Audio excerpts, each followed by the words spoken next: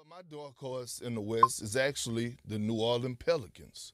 When I think about what they have in the depth and what Zion Williamson has been doing, do you know since the All-Star break, he ranks number 3 for his points in the paint?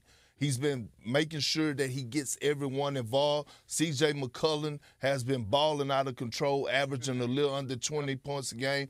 Brandon Ingram, we don't talk about him enough, a younger version of Kevin Durant when it comes to the offensive end, being able to get to his spots, rise up over, guys that are smaller than him, knocking down crucial shots, tough shots. And then when I think about the wings, right, you look at the kid Murphy, you look at Jose Alvarado, right?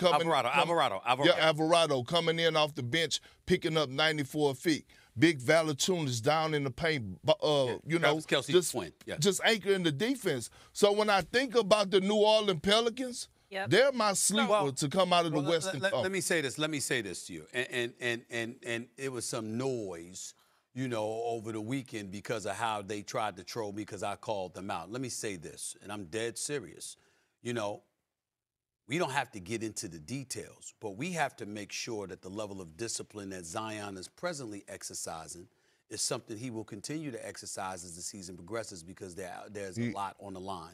We look at them, and I totally agree with you about their depth. Yeah. I believe in Willie Green as a coach, but in the end of the day, it's been 22 years. They've got 2 playoff series wins. But let me say this. They've got as many names over the last 22 years as they do playoff series wins. 2. But let me say this. CJ McCollum, during the All-Star break, was on NBA Today, and he said the accountability that they have in the locker room and the way that they're able to be open and honest, I think Zion is going to be perfectly fine. So, and I will add this, only because I just had their game. They also got some size on them, too. They have terrific size. Herb Jones was a name you didn't mention in terms of I like wings. Herb. I like Herb. He should be all defensive team. He's upped his game offensively.